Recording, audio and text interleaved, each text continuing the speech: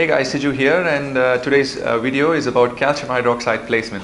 Now the reason I'm doing this video is I received a mail from a colleague of mine a few days ago, and he was trying to do endodontic therapy for a patient of his in his practice, and he placed calcium hydroxide in a particular patient, and the patient had a lot of discomfort because he had extruded calcium hydroxide beyond the apex, and he mailed me a radiograph of the case, and it looked something like this.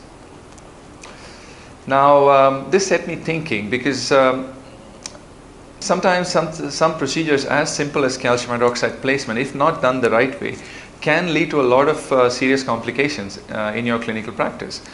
So let me show you how we go about placing calcium hydroxide in everyday practice, and let me try and tell you some of the things that you can do to avoid complications of calcium hydroxide placement in your practice. Have a look. We mostly use Apex Cal from Ivoclar Vivident and UltraCal from Ultradent, both of which are aqueous solutions of calcium hydroxide. Occasionally, for open apex cases, we use something called Metapex, which is calcium hydroxide mixed with iodoform. This is much more thicker than the other forms of calcium hydroxide, so you don't want to use it in regular cases or in narrow canals because it just doesn't go through. For inserting the calcium hydroxide into the canals, we use delivery tips. We use Navi tips from Ultradent, or you have plastic delivery tips which you see at the bottom from multiple companies. The top two, the blue and the yellow, are Navy tips, and these are the easiest to use. You can insert them into the tube, into the calcium hydroxide tube, and you have stoppers. You can adjust the stopper as well, and then you can just extrude it into the canal. The plastic tubes, delivery tips are again used the same way. You just attach it to the calcium hydroxide tube and just inject. The Metapex, the thicker version, calcium hydroxide mixed with iodoform, cannot be injected through the Navy tips. If you compare the Navy tip on top with the plastic tip down, you can see the plastic tip is much more bigger than the Navy tip. The Navy tips are too small to inject the iodoform mixed with calcium hydroxide. So for Metapex, we use the bigger plastic tips. So these are used to inject the Metapex. Actually, you can see the Metapex is actually much more thicker. You can see how slowly it flows. So you select the Navi tips and you place them in the canal. Before that, you adjust the stopper, and the first thing we do is we inject a little bit outside the tooth, so to make sure that it's flowing, because sometimes Navi tips do get clogged. So once you know that it's not clogged, we insert it into the canal, adjust the stopper to make sure it's within the working length. Okay, that's the first step. Second step to make sure is that it's not binding in the canal. So if you look closely, you can see that the needle is actually binding in the canal. Now if it is binding and you start injecting, then you're going to get what the kind of clinical scenario that you see on the radiograph on the right side.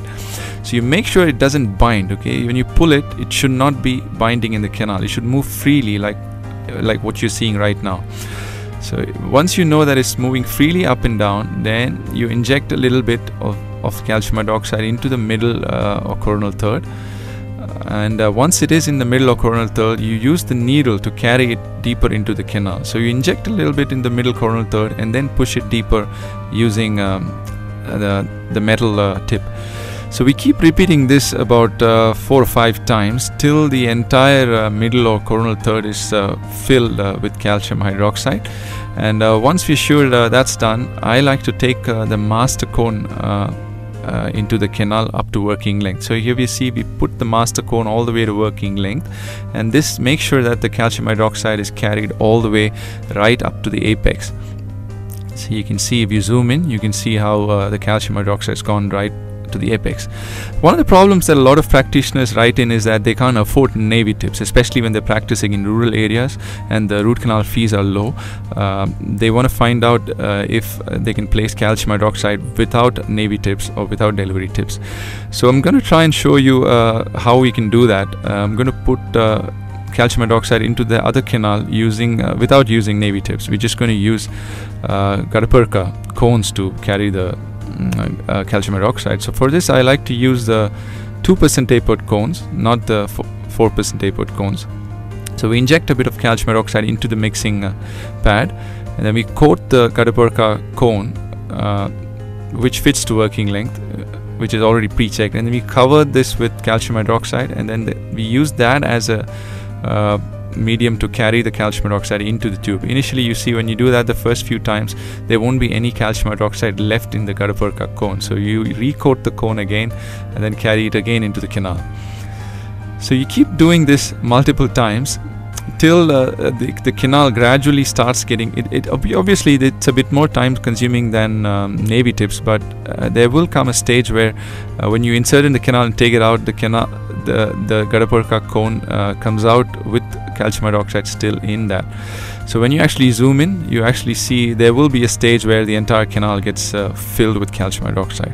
So this is how you can place calcium hydroxide without using navy tips or any other delivery tips. Now a lot of people like to use cotton after this. Here you can see they plug in cotton around the calcium hydroxide and then cover this with temporary, but we don't like to use it because if you actually zoom in, you can see those cotton fibers, they tend to stick out and then they act as capillary tubes to draw saliva into the canal, so they can contaminate the canal. So we don't use cotton. Instead we plug Cavit G directly into above the calcium hydroxide, straight into the canal.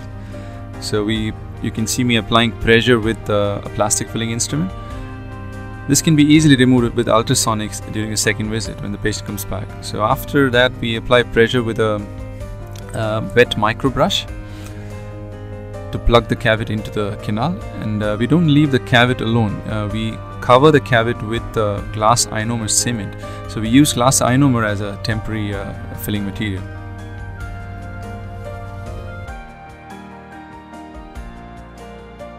Alright, so those are some of the guidelines that can minimize complications from using calcium hydroxide in everyday practice.